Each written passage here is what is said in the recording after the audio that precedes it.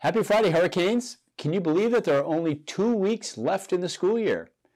This has been an exciting and fun and really fast-moving year, and I'm really pleased with the way CFA community has come together to support our students in everything they do. Looking ahead to the next few weeks, there are a few special events I want to make sure you're aware of.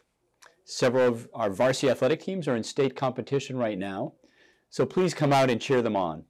These students are putting in a lot of hard work, not only to excel in their respective sports, but to succeed academically as they prepare for end-of-semester exams. This coming Wednesday is Senior Day. We do a whole bunch of stuff to honor them.